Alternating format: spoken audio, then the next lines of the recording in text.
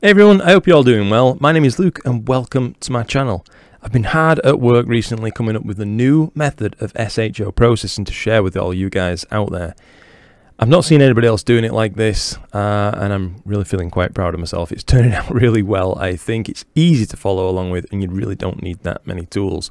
I'm going to take you through the whole thing right now. I will include in the description box down below the data that I'm going to be working on this actual tutorial with, so you can work alongside me, as I think that's a great way to learn, and hopefully you're going to get something out of this and figure out a new way to process your images. Now, for now, I'm just calling it Luke's Rainbow SHO, as I can't really think of anything that describes it better. Why rainbow? Well, because we're getting these beautiful kind of spectrum of colours going across the images, so hopefully you can see it's transitioning from burgundies to coppers to reds, golds, yellows, greens into teal, into blues, purples, you name it, it's in there and it all looks nice and natural. You will see in just a moment how we're getting this effect. It's nothing destructive. In fact, it's probably one of the simplest ways of processing I've ever came up with, and I think that you're going to enjoy it and you're going to be able to use this method and create something a little bit different to what you see everybody else doing, which is always quite cool. Now, what you will download in the description box is something that looks a little bit like this set of tools right here. These are my friend Bill Blanchen's color masking tools, so you should see all of those. If you don't have any of these appearing on your screen, just right click, select icons, select all icons, right click again and arrange icons. That should all appear for you. That's a common issue I see pop up in the comments boxes. You will need a method of taking the stars out of your image. Ideally, StarXTerminator does the best job out of all the tools that I've ever used with it, and I'll also include for you, if you are using StarXTerminator, my stars rescreening tools that I came up with. Just a really super simple thing that automates, semi-automates the process of putting stars back in. You'll have an image that looks like this. I just want you to take the stars out of it, so you're starting from this position right here. So you've got stars and a starless image.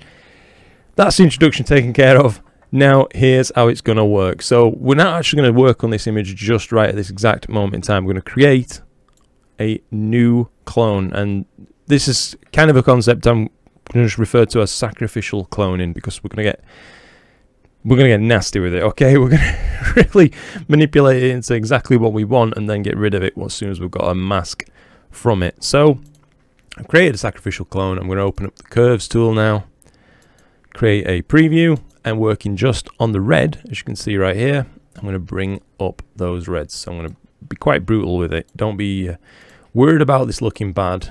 Just try and follow some basic rules of not leaving the background glowing in the color that you're wanting to mask.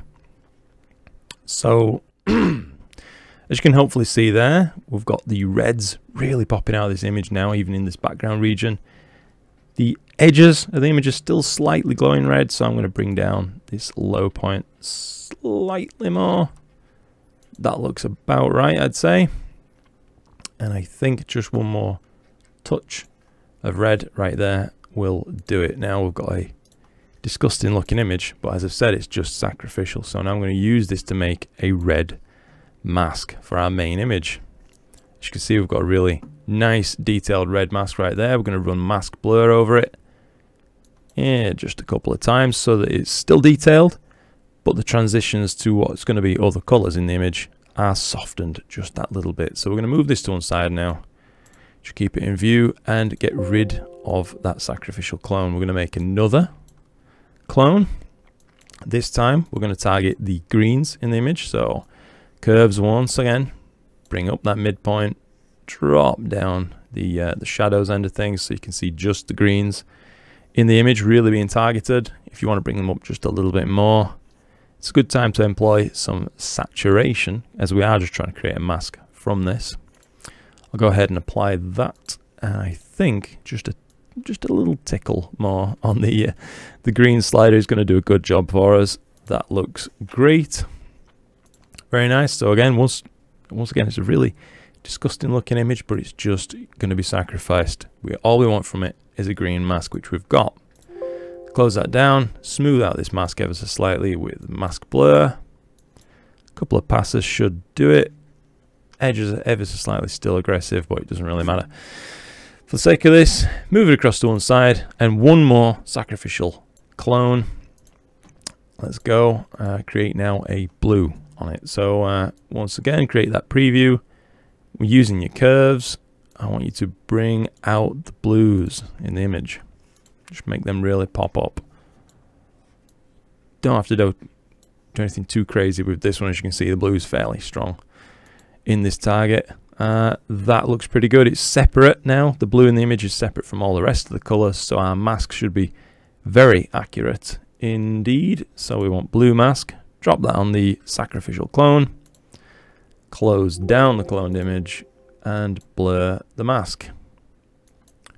Alright, one more pass. That looks pretty darn good to me. I'm going to move this to one side. And now, working on the actual image that all these kind of sacrificial clones have came from, I'm going to start once again with that red. So I'm going to drop this onto the image and things are going to come together really quite quickly now. So I'm going to create a preview once again with curves. Going back to working just on the reds right now. I'm going to bring up those reds, as you can see. It's working on just the part we wanted, so the masks are working perfectly. I usually like to introduce just a little bit of green when I'm working on the red channel too, and bring down very slightly the bottom end of the green slider. As you can see, it gives you that beautiful, if it would if it would work, dynamic transition across that particular channel. As you can see, it's looking pretty neat. It's going from coppers and reds to kind of yellows on the very brightest parts. I'll introduce a small amount of saturation at this point too, as I like the way that looks. And then I think we're going to try and bring out just these very faint background regions again, just by working on just red this time. So I'm going to bring up the shadowed regions slightly. So I'm just getting those in view and bring down the midpoint slightly. So hopefully you can see the effect that that's had if I just cycle it back and forth a few times. Looks pretty good. Alright, reset that tool, close down that preview and remove the mask. So mask and remove. Let's work now on the green mask. Drop that on the image, open up a preview once again, working this time on the green. So let's bring it up. Now you can see if I went too far, this will start to look ridiculous. That's getting out of the scope of what this is about. So we just want it to bring it up a little bit until you can start to see. You really want to be looking at the image while you're doing this. Pay no real attention to your curves window. Just keep your mouse on it until you're just bringing up those masked parts very slightly. I find boost of saturation works well at this point to really start to bring in some really interesting transitions. Again, this is one of the things I like to see the most in an image personally, is beautiful soft transitions between colors. So we'll reset that like there and leave it at that. I will close down that and remove the mask. Really quickly show you what we're working with at this point. So we've got these nice separate colors going across the image, and finally we're working in a hurry here, but blue mask. Once again, curves transformation, blue window only at this point. I'm going to bring up those blues, so that's bringing some real nice color into that image. I oftentimes like to add just a little bit of green into the blue channel. As you can see, that brings up the teal regions and separates those away from the rest of the image too. And overall, I mean, you can see the effect that it's having. It's quite notable, and I think it really adds to the image, makes it stand out, and just frankly looks a lot better than the day in day out SHO that you see posted everywhere. There's nothing wrong with those images, but I like to see something a little bit different, and I'm I'll just say I'm feeling pretty proud of myself for coming up with this one. It's a nice simple process, and you know, it really brings out the colors. Now we're ready to put the stars back in effectively. I will just use curves once more and pop a little S into this, just because why not? As you can see, the effect, whoops, that has had.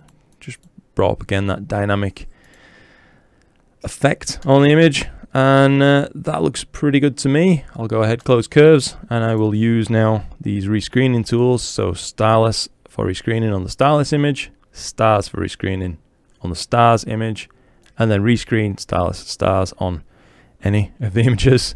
Don't worry about it. And you now have a beautiful rainbow SHO image, which stands out, I think, among the crowd. I mean, if you do kind of like search around, there's nothing wrong with these images. Once again, there's many images that are far more beautiful than what I'm taking, but they do look very similar. You have to admit, you know, they look like they've got a thumbprint attached to them, and it's plain to see what's going on. They all look very similar.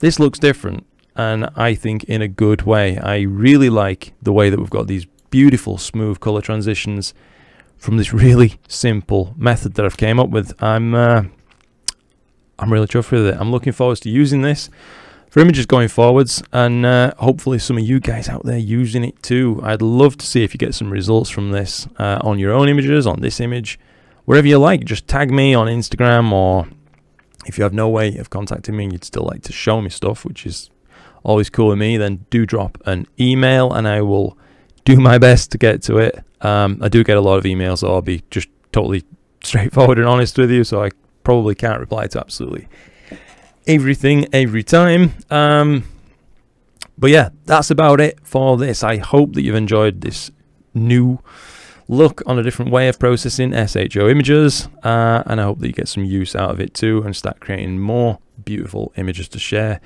with your friends and family, and that's what it's really all about. So as always, thanks very much indeed to each and every one of you out there for watching, and to all of you who are giving your support monthly on YouTube memberships, Patreon, and even, as daft as it sounds occasionally, PayPal donations and things like that.